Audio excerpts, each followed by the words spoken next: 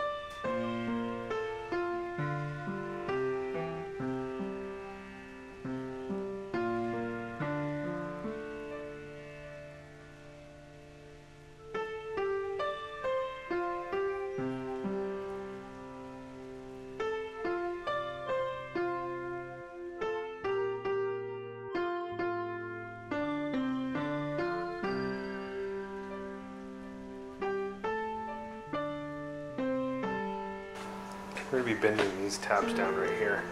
So I clamped this part and this. The ends are going to be really easy to do out here, up here. But this one's going to be easy. It's going to be a little difficult to figure this one out.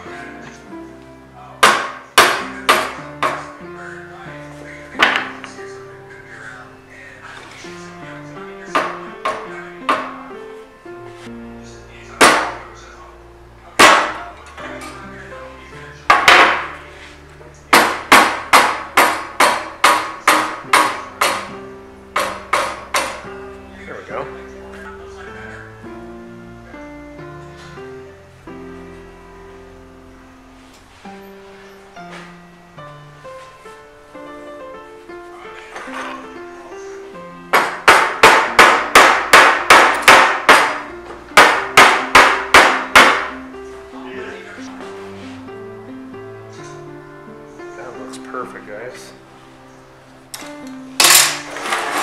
Let's see if it works.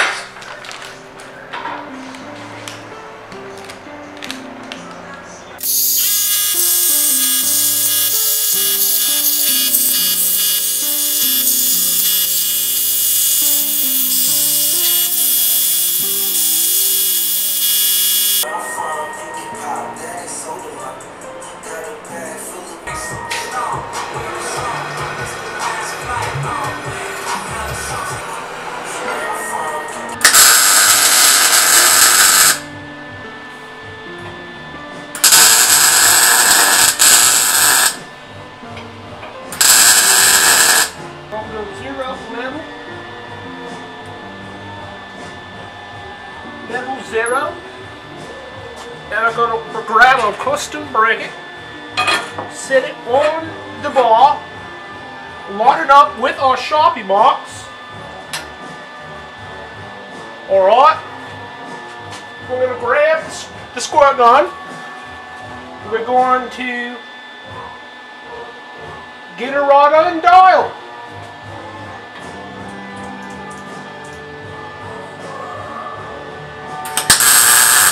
One more tick.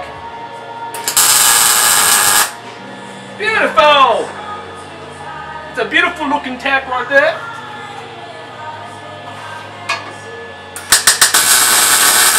Eat my ass. Ready? And eat my ass. Let's go put this back. Look at this. Now watch this. This is just the beautiful part right here. Ready for this? I smoke weed. Woo! So we had this on the truck, put a level on the frame, and we leveled out the Indo air tank mount. So now that that's made, we could take this off the truck because it's just stacked together. There's no reason to mount these while it's on the truck because it's just going to be a pain in the butt. But since we got this dialed in and leveled where it needs to be, we just zero out our gauge, our angle finder here. We can get the compressor mounts nice and level. Also, instead of trying to get the compressor, and since these are, you know, each set of feet go on 2 different ones, to figure it out might be a little challenging. So I cut up a quick jig on the plasma table just to mimic the mounting feet on the compressor. So we just got some 1/4" bolts in there. The digital level here, we would zero it out on this platform. Okay. Right on the money right there, folks.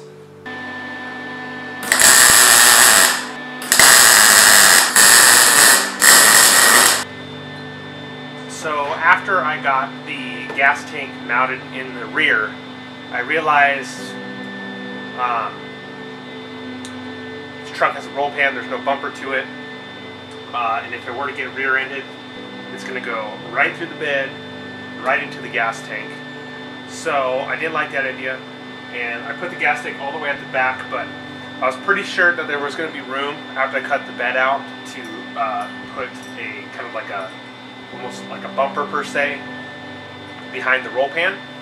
Once I got the bed all cut out, I mocked it up, and there's about a good 4 or 5 inches behind the tank. So what we're going to do is we're going to knock out 2 birds with 1 stone. If you do recall me talking about how this was flexing a while back and it really didn't matter, well, we're actually going to fix that today, because how we're going to do the like the safety bar, I don't know, bumper, whatever you want to call it. I got some plates cut that are going to cap the back of the frame rails like that, so that will prevent this from flexing, all that down here. And then these plates are just going to be where I can mount a DOM tube, which I already got my DOM tube, cut the length and welded the ends closed. This is 1¼ inch quarter wall DOM. Shit's really heavy, should be really strong, but we're going to probably go about mid-tank. I think would be the best bet. So we're going to get the plates tacked on, just while the gas tank's on there. We're just tacking, we're not welding yet. Get these tacked on, get up some bars to mount to the tube, so we figure out where our height is. We'll get that all tacked together. Once we got it all tacked, we'll pull the tank out and fully weld everything up.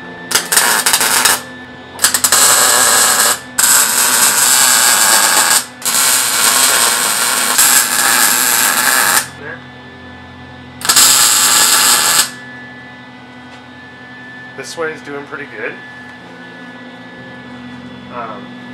It's centered up really nicely, actually. Turn it on. We're going to zero it out.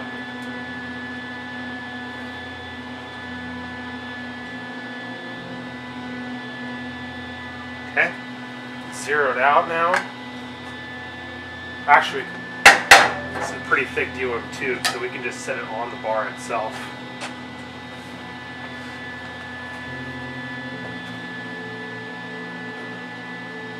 That tack will hold it enough, but just give it enough movement so I can get this nice and centered.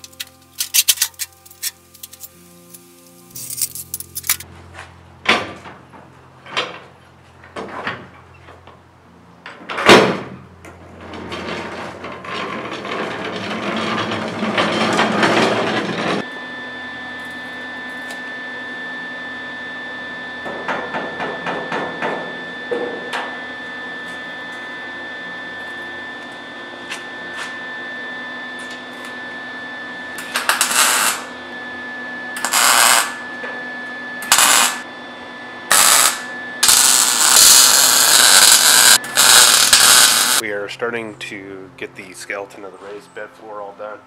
Got the entire floor cut out, obviously.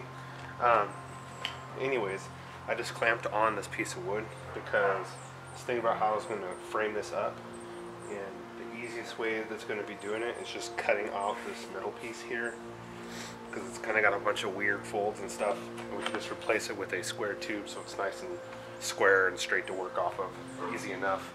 So I got this clamp here so the bed doesn't just like spring open or anything, hopefully, and we'll cut this down here, get it down here, get some bars and stuff measured and welded up, and keep going.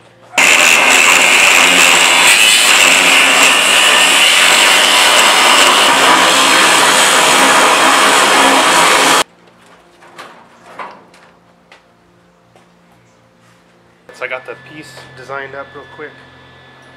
Kind of just got it set in there on the jack. Now how we're going to tackle this is we're just going to make sure it's even and flush with the top first, nice and straight across. And then once we got that tacked in there and dialed in, we're just going to leave it tacked so that way we can adjust to make sure it's nice and straight with the bed here.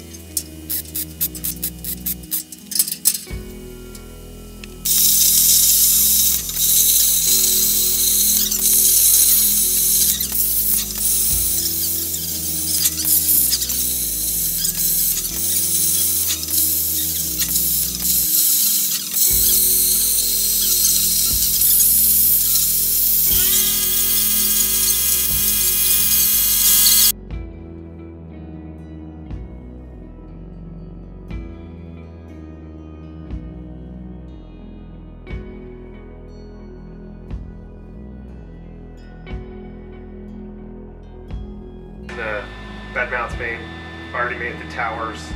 I clamped a piece of flat stock under the bar because I want this level at the bottom of the tubing. Clamp here, we'll know it's going to be nice and perfect.